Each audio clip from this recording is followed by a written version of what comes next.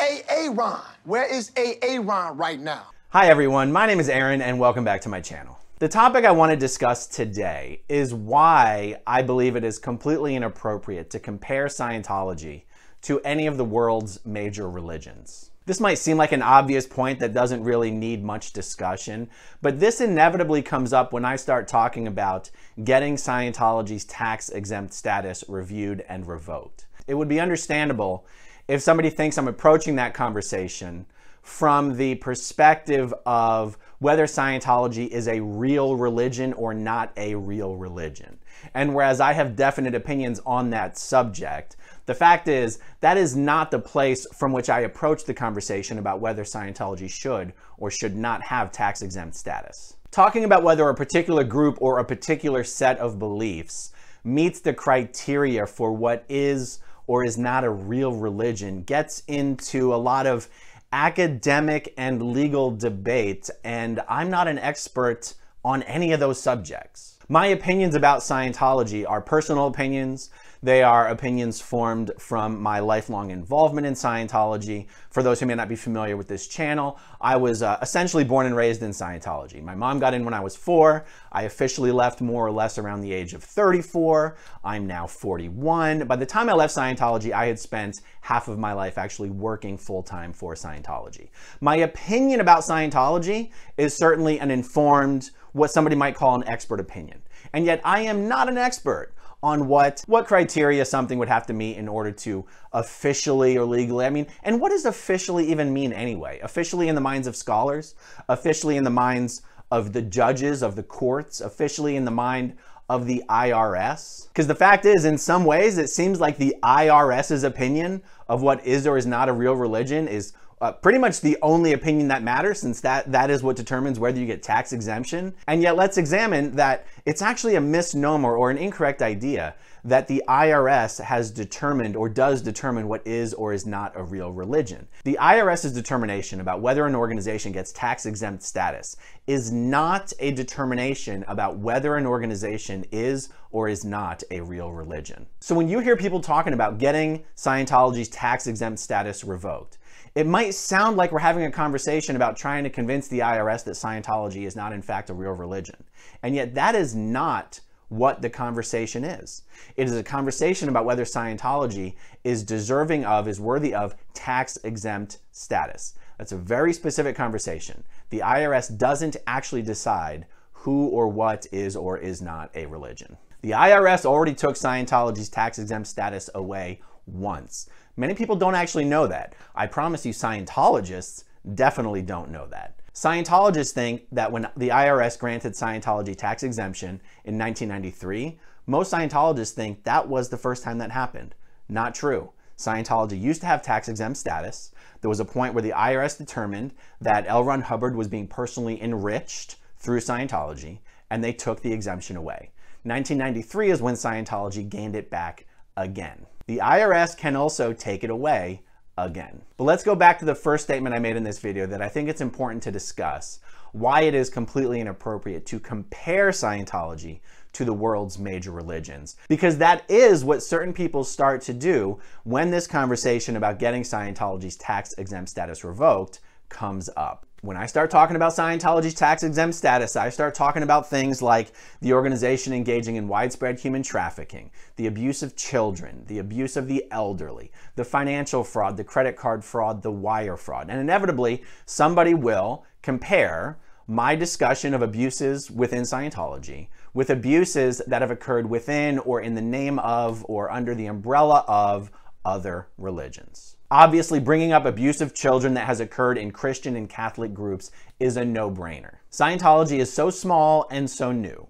Christianity and Catholicism are so large and are so old that any abuses one can point to that have occurred within the world of Scientology pale in comparison to similar abuses one could point to that have occurred within the worlds of Christianity and Catholicism. And I'm not picking on those two, but you can understand how those are the most obvious examples and the most common examples that people bring up in the context of this conversation. And actually, this act of conflating Scientology with the world's major religions, including them both in the same conversation, conflating conflating the idea of whether something should or should not be considered a religion, conflating that conversation with a conversation about whether something should or should not have tax-exempt status. The conflating of these two things, this is what Scientology counts on. Now, since this video is called Scientology, Cult vs. Religion, let's talk about that for a moment. Let's first touch on the highlights of what makes Scientology absolutely nothing like the world's major religions. For starters, Scientology does not believe in a supreme being.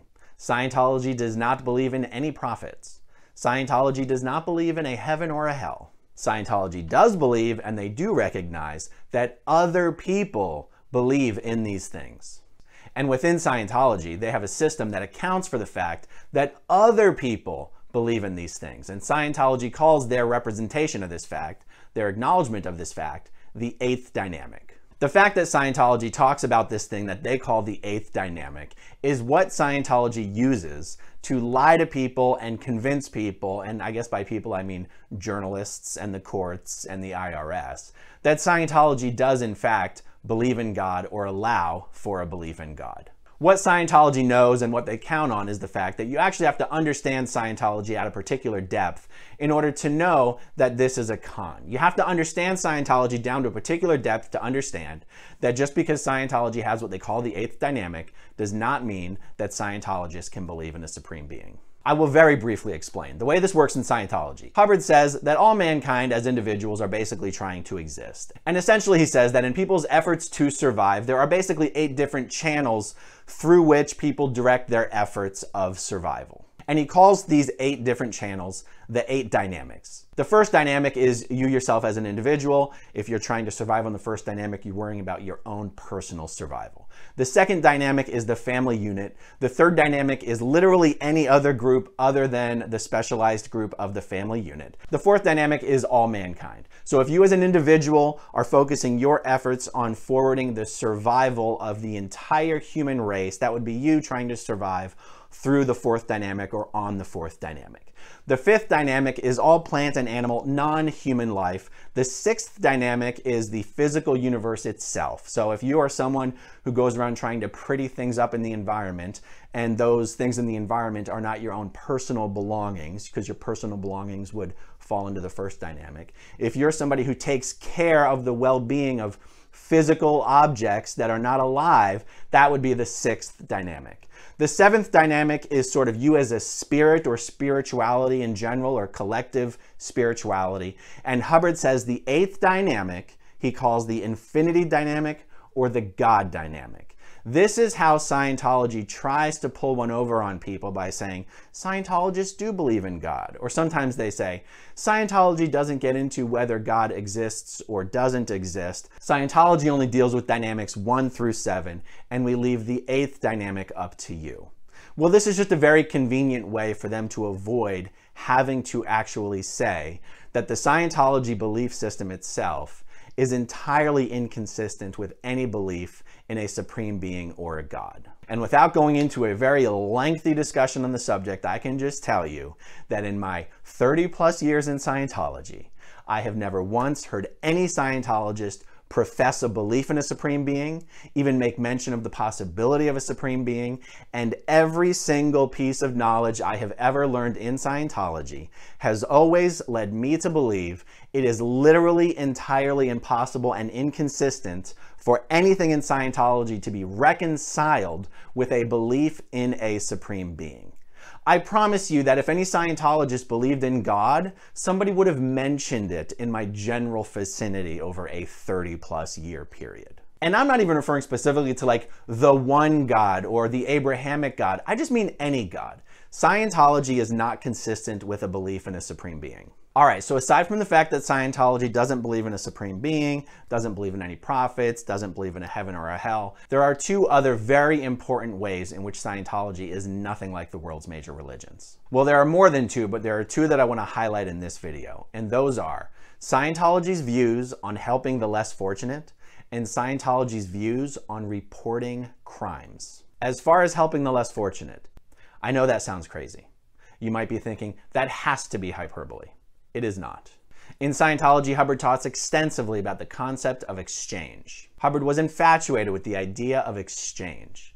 And Hubbard said that being out exchange, or as he defines it, receiving more than you give, is what makes people criminals. Hubbard said there were 4 conditions of exchange, and I'm reading here from an article that he wrote. He says, first, consider a group which takes in money but does not deliver anything in exchange. This is called rip-off. It is the exchange condition of robbers, taxmen, governments, and other criminal elements. So in Scientology, they call this condition 1 exchange, or criminal exchange, or rip-off exchange. Hubbard says, second is the condition of partial exchange. The group takes in orders or money for goods and then delivers part of it, or a corrupted version of what was ordered. This is called shortchanging or running into debt, in that more and more is owed in service or goods by the group. He says the third condition is the exchange known legally and in business practice as fair exchange. One takes in orders and money and delivers exactly what has been ordered. Most successful businesses and activities work on the basis of fair exchange. He goes on, the fourth condition of exchange is not common, but could be called exchange in abundance. Here one does not give 2 for 1 or free service, but gives something more valuable than money was received for. The example he gives is, the group has diamonds for sale, an average diamond is ordered. The group delivers a blue-white diamond above average. Also, it delivers it promptly and with courtesy. Now, in this article that he's writing, he's talking about exchange because he's trying to tell Scientology staff members that which condition of exchange they practice is what determines the income of the organization. So he gives some examples here. If number 1 is in vogue, remember number 1 is criminal exchange or no exchange. If number 1 is in vogue, income will dry up with a thoroughness you would not believe. Although the TV and the movies try to tell one that robbery is the only way to get rich, this is not true. Those who engage in criminal exchange, whether they be stick-up men, corporate con men, or governments, are not long for this world. The bigger the group, the longer it takes for it to fail, but fail it assuredly does. And the individual who takes but does not give ends up with a deep 6 in many ways quite rapidly. Deep 6 means death or total failure. So he goes on to give examples of how an organization can operate in condition 2 exchange, condition 3, and condition 4 exchange. But note this sentence at the end here where he talks about an individual.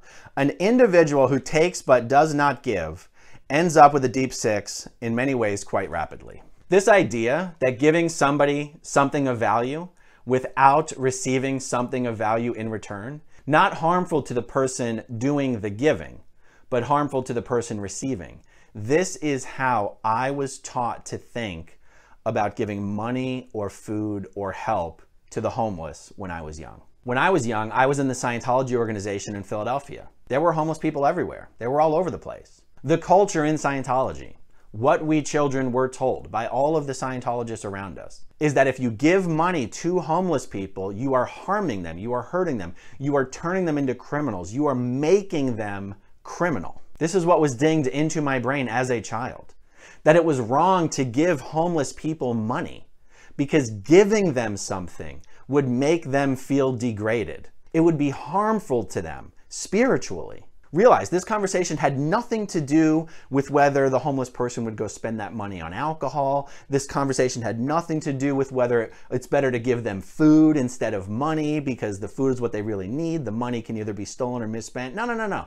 The conversation about why it was wrong was at the basic level of providing them something valuable harmed them because of the degrading aspect of receiving without giving. This even got so crazy that I would see some Scientologists, when they did choose to give somebody $1 or $2, make them do something in return, like smile or sing a song or something, with the idea that as long as they were at least trying to provide something of value in return, it would negate this aspect of enforcing criminal exchange upon the person. This concept in Scientology surrounding criminal exchange actually explains quite a lot of the odd behavior you see from Scientology, a lot of the non-churchy behavior that comes out of the Scientology world. There's no such thing as a Scientology soup kitchen. You don't see Scientologists going around to do anything to help the poor or help the community unless they're being followed by a camera crew.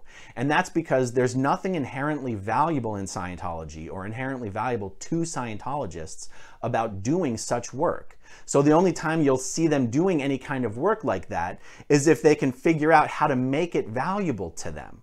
And the way they make that kind of socially helpful work valuable to them is they turn it into a press release, or they turn it into a video clip that they can use for fundraising. This is a key element to understand of what makes Scientology totally inappropriate to put into the same conversation as the world's major religions. Scientology does not believe in helping the less fortunate, period. So now let's talk about the second item that I mentioned, why it's totally inappropriate to compare Scientology to the world's major religions. The second item was how Scientology views the reporting of crimes. As I mentioned before, whenever the subject comes up of crimes that have been committed within the world of Scientology, someone tries to make a numbers to numbers comparison comparing Scientology and the world's major religions. And I have to tell you, when I talk about the subject of crimes in Scientology, I'm not talking about the numbers. I'm not talking about numbers to numbers. What separates the conversation about crimes committed within the world of Scientology from crimes committed by members of the world's major religions is that in Scientology, it is an offense to ever report a crime to the authorities. No matter what the crime, no matter the severity, no matter who the victim was, it is an offense punishable by expulsion to ever report a Scientologist to the authorities for any reason whatsoever. So we can talk all day about the hundreds of thousands or millions of children who have been abused by members of the world's major religions. And it goes without saying, those crimes are horrific. And the actions to cover up such crimes are horrific. There's absolutely nothing that will negate or take away from the horror of those crimes and the horror of that behavior. And as we've seen, such crimes have been systemically covered up by organizations of the world's major religions. And yet, if a member of Christianity or if a Catholic reports a crime by another Christian or another Catholic, they are not excommunicated, their family members are not forced to sever all ties with them, their Christian or Catholic employer is not forced to let them go, their child will not be banned or kicked out of any organizations that include or involve other Christians or other Catholics. This specific conversation is not about which religious group or religious organization or belief system has caused harm to the most amount of people. This is an examination of the fundamental policy of an organization. I'm going to read to you from Scientology's own book. This is called The Introduction to Scientology Ethics. And there's a chapter in here about high crimes. High crimes and suppressive acts are two different words for the same thing. These are essentially things that you can be expelled from Scientology for. And on this list is reporting or threatening to report Scientology or Scientologists to civil authorities in an effort to suppress Scientology or Scientologists from practicing or receiving standard Scientology. Now you see what they do there. They do this cute little thing where they add this modifier onto the second half of the sentence. So let's read it again. Reporting or threatening to report Scientology or Scientologists to civil authorities in an effort to suppress Scientology or Scientologists from practicing or receiving standard Scientology. Now, the reason why I say they do that cute little thing is because the way this actually gets interpreted and implemented, the way Scientologists think about this is any effort to report or threaten to report Scientology or Scientologists to the civil authorities is an effort to suppress Scientology or Scientologists from practicing or receiving standard Scientology. And this is because Scientology believes that only Scientology procedures can remedy or fix bad or criminal behavior. They believe that there is no type of situation or crime where the correct application of Scientology is to involve the civil authorities or the police. It is always the correct application of Scientology to resort to Scientology procedures and Scientology solutions. So to a non-Scientologist or, to the police or to the courts or to the judges, they might look at this and go, oh, but there's a modifying clause at the end of the sentence. It doesn't say you can't report anything to the civil authorities. It says it's only a crime to do that in an effort to suppress Scientology or Scientologists from practicing or receiving standard Scientology. And you go, yes, except any effort to report something to the authorities is considered an effort to suppress the practice of Scientology. Let's look at another one. Bringing civil suit against any Scientology organization or Scientologist, including the non-payment of bills or failure to refund, without first calling the matter to the attention of the International Justice Chief and receiving a reply. This is another example of them being cute about it, where technically what they don't clearly enunciate here is that the International Justice Chief will never give you a reply that says, yes, it's okay to sue another Scientologist. The only reason they even include anything at all about needing to receive a reply is so that you as a Scientologist know it's not enough just to inform the International Justice Chief that you want to sue another Scientologist. You have to wait for a reply. The unstated here, and this is where, because they know the courts aren't allowed to delve into this, the courts aren't allowed to investigate this or research it further. The unstated is that yes, you have to wait for a reply, and the reply that you get will always say that you do not have permission to sue another Scientologist. Let's look at another one here. Delivering up the person of a Scientologist without justifiable defense or lawful protest to the demands of civil or criminal law. Get a load of that one. If the police or the FBI is looking for a Scientologist, it is a crime punishable by expulsion for a Scientologist to deliver up the person of a Scientologist without justifiable defense or lawful protest to the demands of civil or criminal law. That is an all-encompassing rule.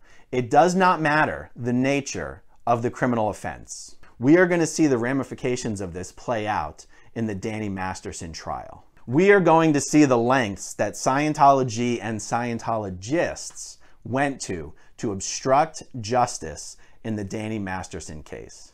And so for all those who feel it is appropriate to bring the world's major religions into the conversation when discussing whether Scientology's tax-exempt status should be revoked, I ask you, are you aware of any Christian or Catholic churches, groups, organizations that have written rules that state if you as a member of our group report any other member of our group to the authorities for harming children, you will be expelled from our group? Are you aware of any such constructs that exist in any organizations related to the world's major religions? Someone in the world of Christianity or Catholicism, there might be some social stigma with having reported one of your local religious leaders for abusing children. I understand the social dynamic involved and perhaps the social pressure to keep things quiet or handle things internally.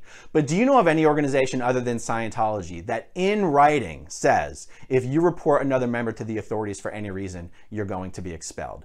I'm not aware of any. If other people have knowledge of other organizations, religious organizations that have rules like this, let me know about it in the comments down below. All right, so a quick recap. On the one hand, we have a conversation about, is Scientology a cult or a religion?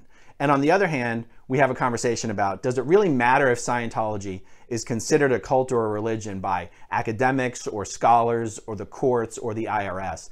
Does that actually matter when having the conversation about getting Scientology's tax-exempt status revoked? Here's what Scientology hangs its hat on when claiming to be a religion. Scientology believes in the immortal spiritual being that they call a Thetan. They believe that only through the process of Scientology auditing can the Thetan be rehabilitated back to its native, godlike, powerful state. And even though I believe that Scientology is a destructive cult that destroys families, that abuses children, that abuses the elderly, that engages in human trafficking, that engages in widespread credit card fraud, wire fraud associated with money laundering. Even though I believe all of these things, Scientology still genuinely holds these beliefs about the immortal Thetan and the process of auditing. Those are genuinely held beliefs. So when having the conversation about whether an organization, in this case Scientology, is a religion or a cult, do you make that determination based on the organization's genuinely held beliefs, or do the crimes of the organization factor into that conversation? And my opinion is that the crimes of the organization factor into the conversation about whether they are worthy of tax-exempt status. It doesn't really have anything to do with whether the organization is a religion or a cult. Do I think Scientology is a cult? Absolutely. Do I think that just because something is a cult means it's not also a religion? No, I'm not so sure there's a distinction there. Do I think that just because something is a religion means it should have tax-exempt status? No, absolutely not. The IRS doesn't think that way. Not everything that meets the definition of a religion gets tax exemption. That's not how the IRS looks at these issues. And yet Scientology is very much banking. They are counting on the fact that other religious organizations, other Christian groups, Catholic groups, Jewish, Muslim groups, Scientology is counting on all of those groups being tricked into thinking, oh my goodness, if we let the government go after Scientology, we could be next. And that's why I believe it is such an important message to keep harping on and dinging and dinging and dinging in. That Scientology as a belief system, Scientology as an organization, Scientology in terms of its policies, has absolutely no relation to, absolutely no similarities to any of the world's major religions. Organizations dedicated to and devoted to defending religious liberty in this country must not be tricked into buying into the slippery slope argument that if the IRS goes after Scientology, it might go after Christianity next. It might go after Catholicism. It might go after Judaism. It might go after Islam. Scientology is counting on that slippery slope argument. Organizations associated with the world's major religions provide, as a matter of their core faith, they provide services to the community and the underprivileged that provide a public benefit to society. Scientology is nothing like that. Scientology not only doesn't provide a public benefit to society, it actually considers helping the underprivileged to be a criminal, destructive activity. When I talk on this subject for a while, I have a tendency, I start repeating myself and I start making the same points over and over again, and I don't want to keep doing that. I've covered a lot of ground in this video. Please share with me your thoughts on what I've discussed here in the comments down below. I mean, the question of is Scientology a cult or a religion? That's an easy one. Almost everybody comes down on the side of Scientology being a cult. I certainly do. And yet I come to that conclusion for my own personal reasons, and I have to acknowledge that I'm not even sure I understand what the litmus test is in the world of academia and scholarship, or in the courts, or even the IRS. I'm not even sure that I know what the litmus test is for, okay, legally, what is a religion and what is a cult? And yet at the same time, I believe that the conversation about cult versus religion is actually irrelevant when we're having the conversation about revoking Scientology's tax exemption. If Scientology's exemption gets revoked, it's not going to be because the IRS said, oops, we made a mistake, Scientology is a cult. I genuinely don't believe the IRS makes a distinction between cult and religion. So I'm going to leave it at that. Let me know what you think about anything I've covered in this video down below, and based on your comments, I will probably do a part 2 follow-up of this video. For those of you who may not be regular viewers of this channel, have you heard I'm running for Clearwater City Council? I live in Clearwater, Florida, home of the largest Scientology organization in the world. And I'm running for City Council to stand up for our citizens and fight back in the war Scientology is waging against our city. If you want Clearwater to have a council member who is doing something about Scientology's human trafficking, crimes against children, and crimes against the elderly, if you want Clearwater to have a council member who will not rest until Scientology's tax-exempt status is revoked, please consider supporting my campaign at aaronforclearwater.com. Thank you all. Thank you to everyone who watches until the very end, and I'll talk to you again soon. Bye. Okay, if you want to see my rock and roll songs, click right on this guitar. And if you want to see a different one of my videos,